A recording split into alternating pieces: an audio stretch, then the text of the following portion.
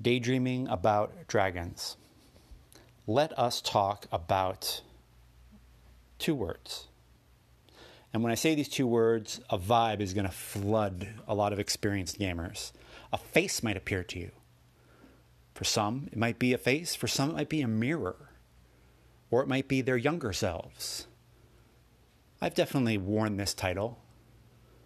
Ready for it? Here we go. Rules lawyer. I was discussing this with Strash.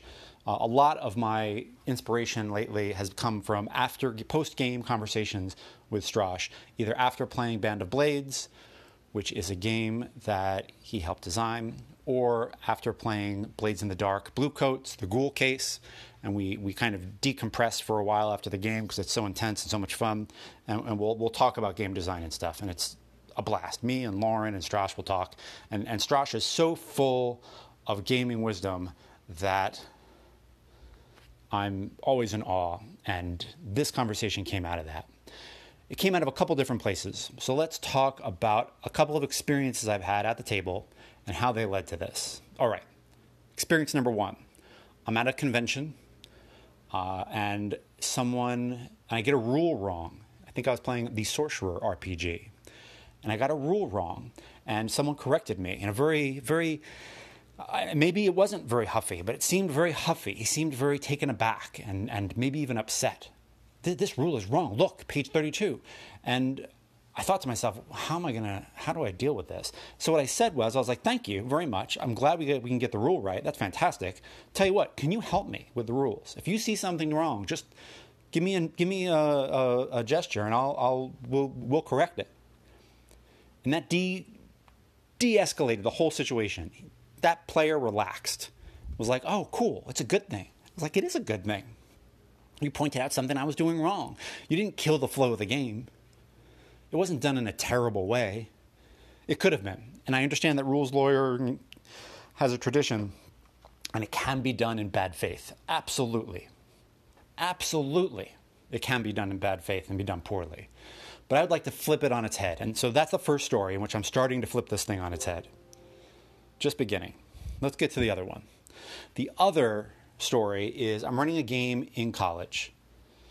It has 9 people in it because it was college, and I didn't say no to people because I was in my 20s and I was learning boundaries. That's a whole other talk, boundaries. All right, so 9 people. We're playing Ars Magica. We called it Ars D&Dica because it was basically playing D&D with Ars Magica because I loved the Ars Magica magic system and a lot of the rules, but oh man, it was a hot mess. All right, I'm going to come clean. Daydreamers. It was a hot, glorious mess. The kind of hot, glorious mess that can only happen in college. And it was kind of beautiful. It was amazing. And my buddy Jay, everybody else was playing human kids. One person I think had some elven, some fey blood. But mostly they were human kids, mortal kids, whose parents or mentors or foster parents were the greatest heroes of the last age, and now they're going out to make their stamp. Very simple premise. Super simple, dead simple. Right? Cool. My friend Jay was running a dwarf, and he was the one who came to get the kids, gathered them up Gandalf style, and whisked them away on an adventure. And I would like to talk about that role, okay? I like the idea of, and this is in Band of Blades, right? So this is from a conversation with Strash, and Strash pointing out, hey, I designed this for this. I like the idea of players who have different jobs and responsibilities at the table. I think that's damned interesting. I like the idea of, rather than a rules lawyer and talking about it in a negative connotation, which I think rules lawyer kind of has a negative connotation. Maybe I'm wrong. If so, holler at me. Let me know.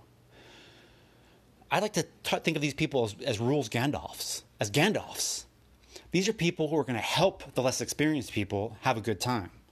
because they know the rules, because they're willing to sit and look things up and get it out, because they're willing to play characters who set the other characters up for cool moments, right? People talk about what they want to play in Star Wars. How many say they want to play C-3PO or R2-D2? Other than me. I love playing androids. And I think the reason why R2-D2 and C-3PO they set other people up for cool moments.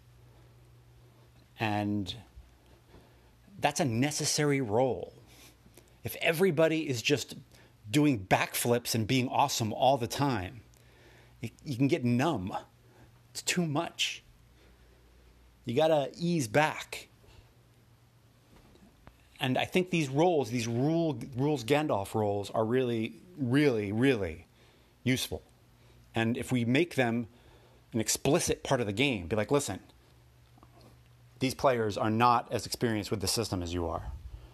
I need you to just kind of be on the ball. You know, we can even make the character,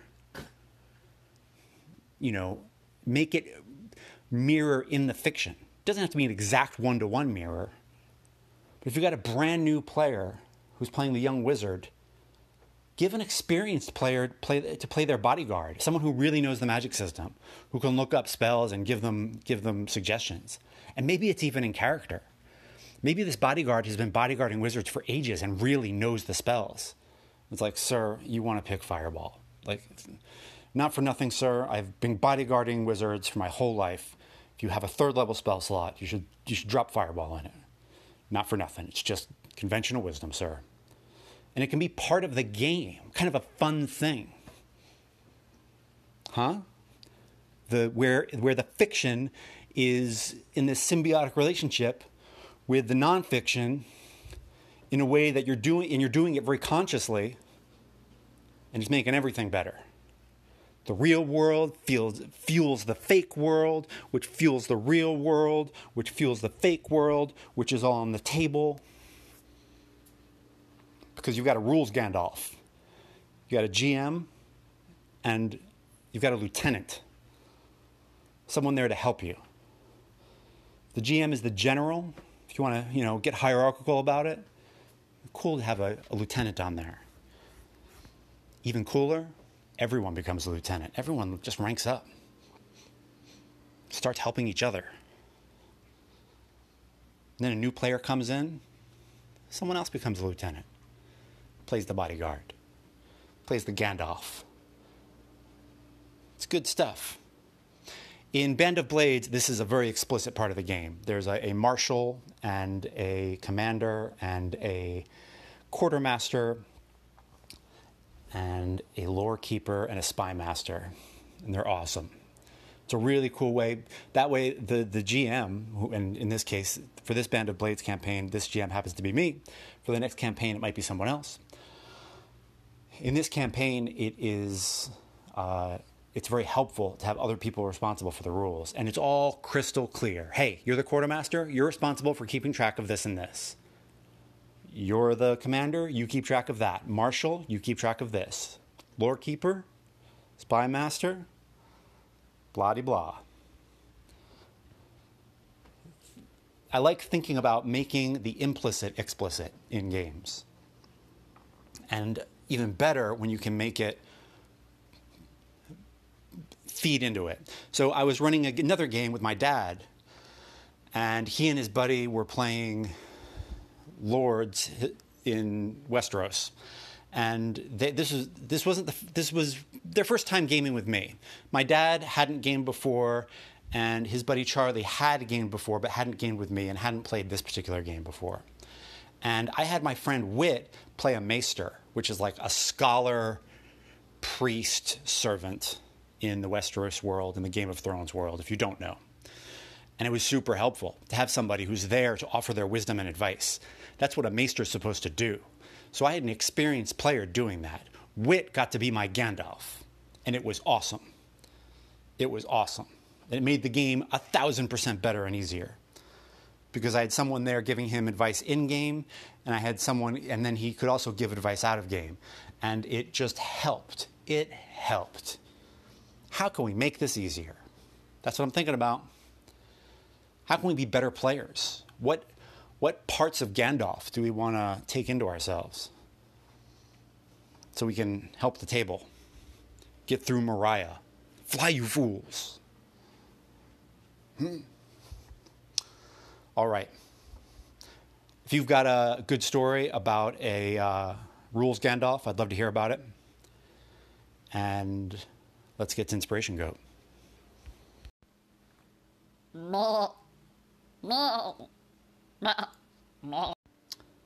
Good one, Inspiration Goat. Very good one. So let's take a look at Planetary by Warren Ellis and John Cassaday. And I got the Planetary Omnibus, which is a really pretty book. It collects all of the Planetary team-ups, which are fun. And it's also just a beautiful brick of a graphic novel. And when you take the dust cover off, it is made to look like a Planetary guide, which is kind of the coolest thing that any of these omnibuses has ever done, in my eyes. I am just in awe of it. So Planetary is Warren Ellis looking at kind of the history of pulp and superheroes and thinking about it and walking us through it with these characters who are not really, they're not cops, right? They're not firefighters. They're not, Superman, Batman, Wonder Woman, or the Avengers. They're what he calls mystery archaeologists, which means they're going into weird places and recording them and putting those recordings together and making them available so other people can use them, whether it be weird science or whatever it is, or kaiju, or whatever one, or ghosts, of Hong Kong cops, whatever it is. These mystery archaeologists are on it, and they record it and bring it back to their foundation. Okay, so how can we bring this back to gaming? I think there are a couple of applications for Planetary to gaming, and they're worth talking about. The first one is the idea of taking a tour of a genre that you and your friends love. I think that's really cool. And I think a lot of gaming kind of does that, right? It allows you to step into moments of a genre that you like. We're playing Band of Blades right now, and we're definitely seeing those war story beats that you see in all kinds of war stories, and war movies and short stories and novels. I think that the way the Planetary does it, though, is it's very specific. You're really taking a tour. So what would a campaign like that look like for you and your friends? What fantasy signposts and novels and parts of those novels and themes of those novels would be in your tour? And could you build a campaign around that? And could you build characters to look into that? Because the characters kind of have to be outside of it in a weird way. They've got to be kind of sideways to it. You can't be taking a tour of everything you love about Arthuriana when you're playing Arthur, right? I don't think that would necessarily scan. Maybe one of Arthur's illegitimate sons, maybe someone sideways to it all, right? Someone who never quite got mentioned in the books. So I'm just thinking about what that would look like. What does it look like to make a campaign that is a tour? But on the other hand, in my circles, having a campaign that's a tour guide is kind of a dirty word, right? I mean, we used to call that, back in the day, we used to call people who had games that with very fixed beginnings, middles, and endings, museum tour games, because you couldn't touch anything. No, don't touch that. Just go on the path as the GM has prescribed. So I don't want to make a museum tour game. I want there to be things in there for the players to affect, and interesting choices for them to make, and an interesting antagonist for them to overcome.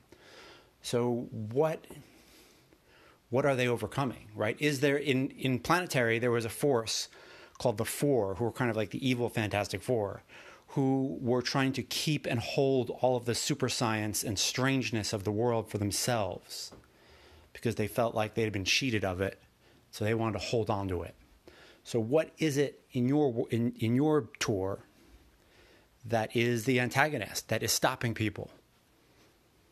I don't know. I don't even know if this game can work. I don't even know if this is already every game. I'm kind of thinking out loud about this. But Planetary is such an obvious love letter to an entire era of comics. And each issue is kind of its own little complete thing that I don't know, I wonder if there's a way to game that. I wonder if there's a way to say, like, hey, up here is like the King Arthur's inspired court, and down here is Conan's Hyperborea, and over here is Gene Wolfe's Sword of the Executioner, and we're going to take a tour together. I don't know if that would even work, or if they would all end up getting mixed up in a glorious way, and if that's a bad thing. I'm not sure. Interesting. So here's the other thing that I think Planetary is interesting for gaming, is the idea of a bunch of players who are trying to gather information and trying to get the information out there, you know, whether they're reporters or, you know, as in this game, like this game said, mystery archaeologists, where you're looking at the world and all the strange things hidden in it, trying to uncover it and show it to the world so that everyone can see it. I think that's kind of neat. I think that's really damned interesting. And I don't know. I mean, I think back to college when I was running a Deadlands game, and we had our game set in a traveling show, not a circus, mind you, but a traveling show. And if I could go back, I would have changed a bunch of things about how I ran that game. But I think the show part should have been more important, because so much of the Deadlands setting was about overcoming despair and the heroes giving everybody hope. And I think the traveling show part could have been how they did that. Could have been one way they did that. And the other way they did that was having, like, you know, a Scooby-Doo mystery adventure with every town. Right? So I don't know if you could do that, like if you could just be running a newspaper in kind of a Weird West. Kind of interesting, you know, but would you want to report the news and then go in and change it? I don't know. Where's the line for that? Maybe that's the campaign, right? Where's the line between reporting the news and going in and changing the world? Or does reporting the news change the world enough? Or do you play characters reporting the news, and then you make up characters next week who are inspired by that story and are going in there to change things because they think that that's just not right and something's got to be done? I don't know. I had a rainy Sunday with the Planetary Omnibus, and it got me thinking. About how we could use mystery archaeology and the publishing of a guide to a world as part of the game, you know. And if you had players and a group that was so inclined, could you, like, literally make the guide, you know, make it, you know, a blog or a website that actually got written every week? I think that's kind of neat. It could be a lot of fun. And maybe the next campaign are the people who dug up these guides and are now kind of following up on what happened to all those strange things 100 years later. I'm not sure. I just read Planetary, got inspired, you know, chewed it over with the inspiration goat, and here we are. If you have run a game that you feel is like a tour of a genre or a love letter, I'd love to hear about it. How you did it, how you set it up. Was everybody on board? Was everybody in love with that setting? Or that genre or that piece of literature or whatever it was that you were, that the campaign was about? Or were some people kind of lukewarm and this was you showing them? Anyway, hit me up. I'd love to hear more about it. More info in the outro. in 1 second. If you would like to support the show, you can hit the support the show button, which is on the website where the Anchor podcasts are all hosted. There's also a link to it in the show notes. You can also purchase my book, The Dictionary of Mu, which is a science fantasy, swords and sorcery vision of Mars, a setting book for the Sorcerer RPG. And you can also just drop me an email, send me a tweet, send me something for one of the midweek reply shows. Let me know what's going on at your table. And I hope to hear from you. And as Planetary, Warren Ellis and John Cassaday said, the world's a strange place. Let's keep it that way. See you next time.